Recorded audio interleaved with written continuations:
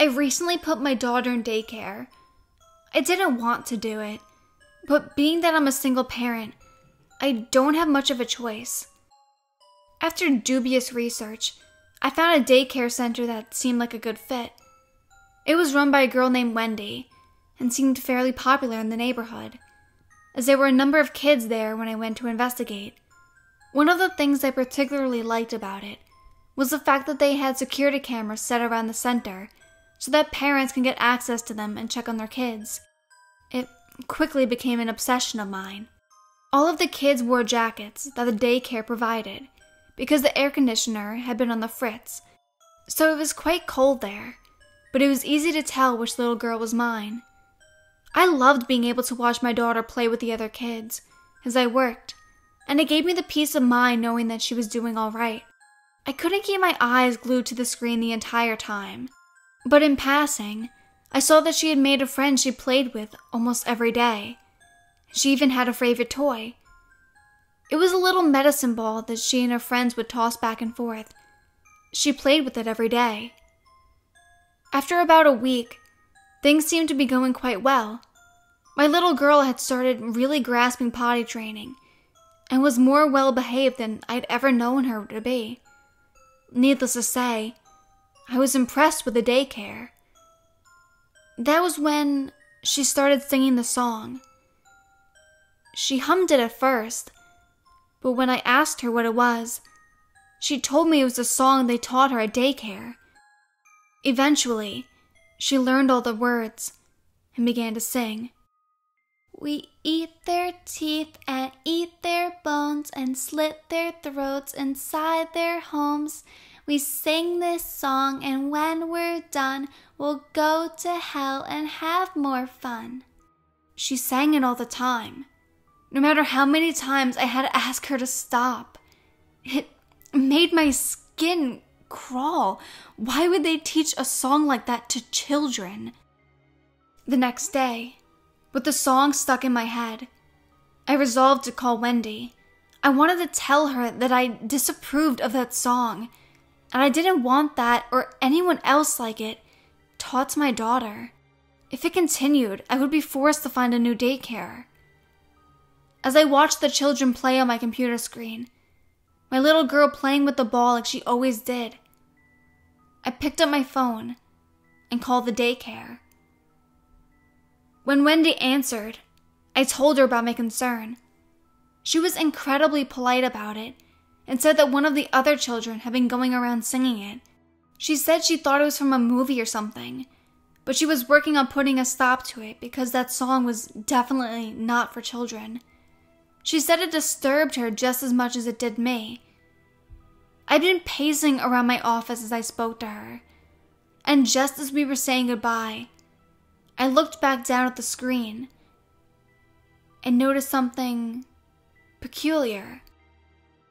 The Wendy on the screen was not on the phone, but was helping a child with his juice box. She said goodbye and hung up the phone, and I watched the cameras, not reciprocating her farewell, but transfixed on the screen in front of me. I stared at my daughter and her playing with her new ball, and tried to think of how many times I'd seen her drop it as they tossed it back and forth. I didn't think I've seen it happen very much. And the kid in the corner was always in the corner, working on the same puzzle. How long had he been working on that puzzle?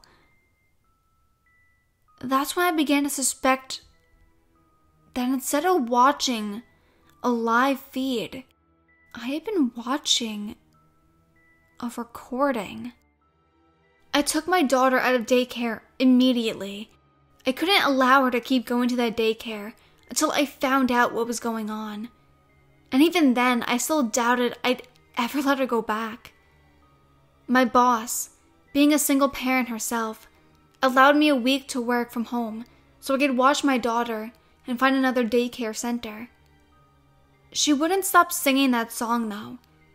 Every morning before I went into her room to wake her up, I could hear her singing it.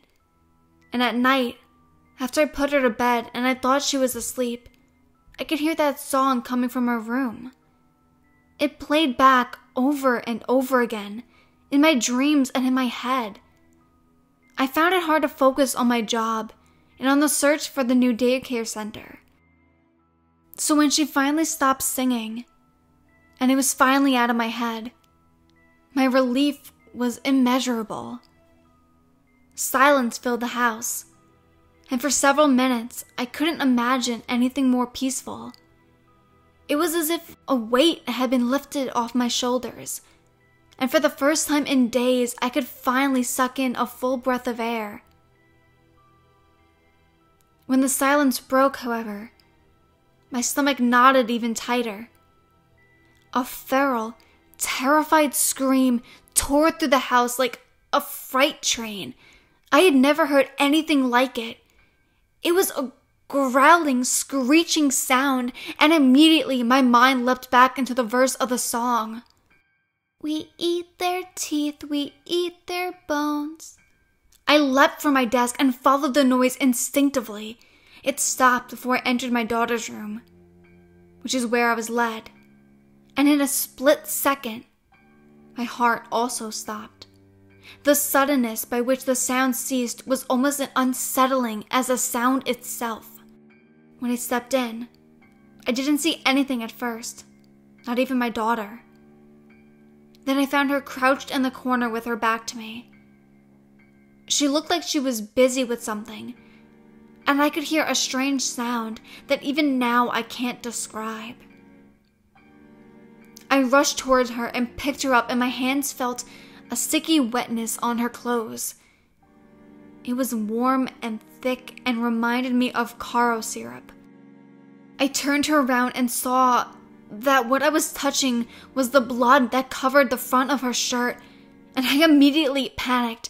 I didn't think of anything else other than to find out where she was bleeding. I carried her to the bathroom and ripped her shirt off and scrubbed her quickly with a washcloth to find the cut. I found a few scratches on her arms and scrubbed harder, looking for the source of so much blood. But I found nothing else. In my panic to clear her up, I hadn't noticed until that moment that she wasn't crying or even making a sound at all. I looked up to her, and aside from the blood that was smeared across her chin, she looked completely fine.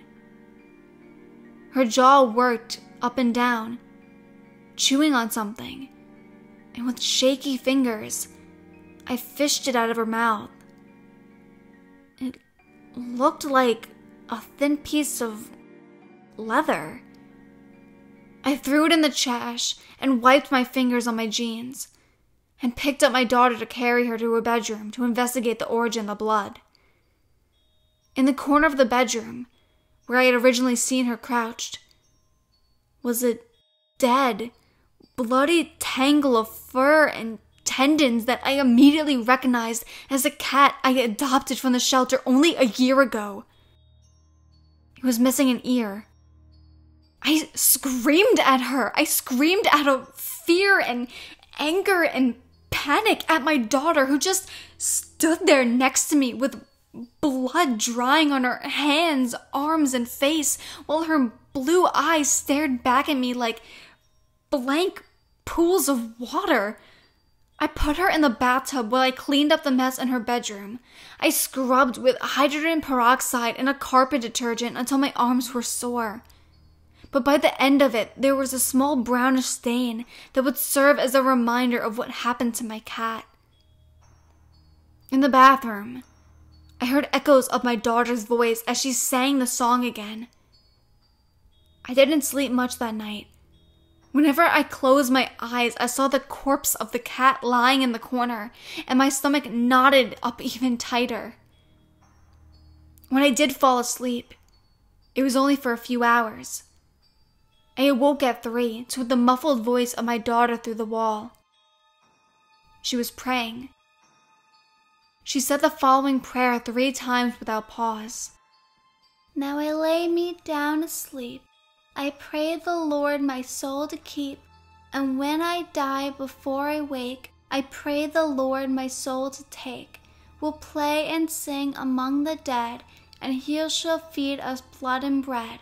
And I'll do his work until sunrise, and love him forever, the Prince of all lies. When she was done, she said, Amen, and I heard her crawl back into bed.